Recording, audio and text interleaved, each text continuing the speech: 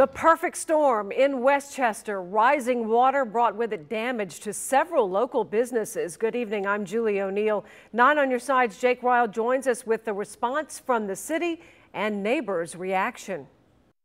Well, the water has since receded here, but neighbors tell me it happened so fast. Within an hour, water had risen above the creek onto Cincinnati-Dayton Road several feet. Water ripping through Olde West Chester. People don't understand. It looks like a little mild-mannered little creek.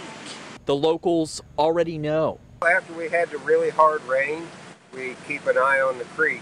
It's hard to find a place on Cincinnati-Dayton Road where the water didn't reach, including Alan Kramer's home of 18 years. Basement is flooded. The yard is totally destroyed. All of our vegetable gardens are gone and washed out. The flood water damaging at least 3 businesses. It happened in an area under construction for bridge work. Because they've got the creek partially closed off with the construction.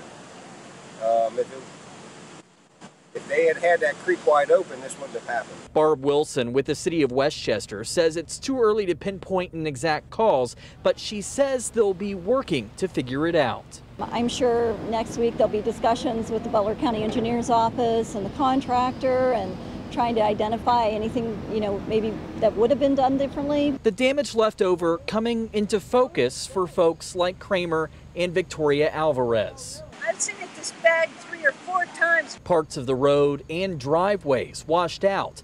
Now the focus is on the cleanup.